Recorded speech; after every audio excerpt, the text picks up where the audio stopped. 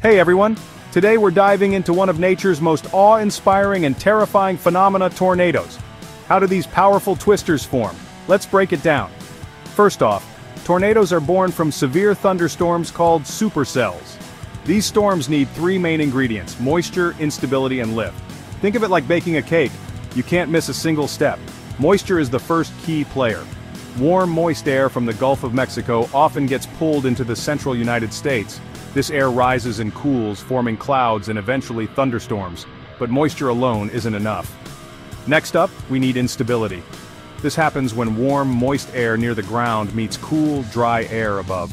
The stark temperature difference creates an unstable atmosphere primed for powerful updrafts.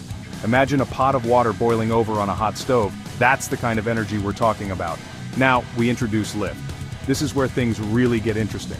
Lift can come from a variety of sources: cold fronts, warm fronts, or even the terrain.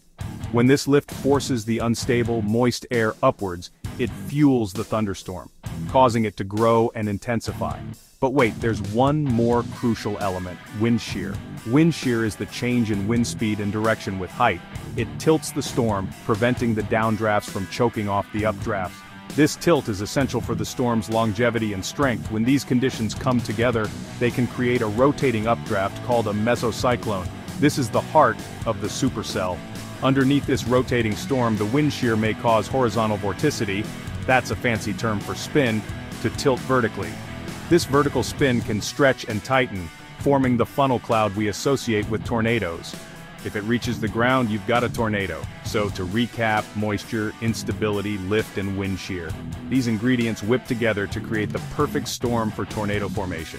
It's a delicate balance of forces, making tornadoes both fascinating and unpredictable. Remember, while understanding how tornadoes form is incredible, they are also extremely dangerous. Always stay informed and take safety precautions during severe weather. Thanks for watching. If you enjoyed this breakdown, give it a thumbs up and don't forget to subscribe for more science content.